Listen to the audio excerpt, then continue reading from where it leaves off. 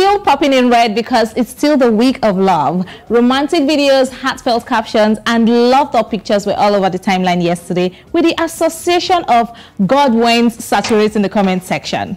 Now, to all single people who survived the pressure of Valentine's Day, I celebrate you and wish you healthy love in the nearest future.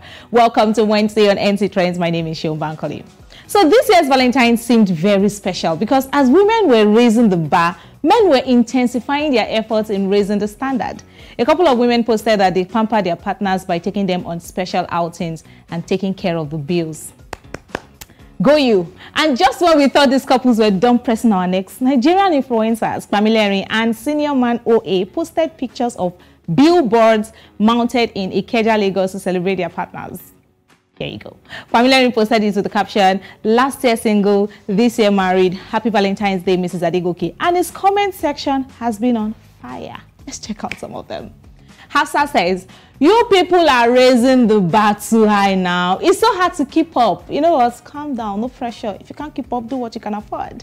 And Dami of Canada says, "Small Valentine, you na carry and reach billboard. God, am I a stone? You are not a stone. You are Dami of Canada." And this one says, "Now today singleness pay me pass a year. Sorry, Steven, you will not be single by next year Valentine's, hopefully." Now, the hashtag End Anglophone Crisis has been trending in Cameroon following the Cameroon Development Corporation CDC attack against civilians in Tiko last weekend. Separatist group Ambazonia Governing Council claimed responsibility for the attack that killed 5 civilians and injured dozens of others. According to them, it will serve as a lesson to the Republic of Cameroon, which likes to bribe other separatist leaders to allow the CDC to continue operating. Now, this incident has sparked outrage among Cameroonians on social media. Let's now take to Twitter to see some of their tweets. Miss P says, "Terrible and unfortunate. We are tired of these tragedies. Ceasefire and dialogue needed to end this war. To the Cameroon government, your policies and stance are a danger to every innocent civilian in southern Cameroon. Stop the war and end Anglophone crisis." Another comment now from Emerson Aneke.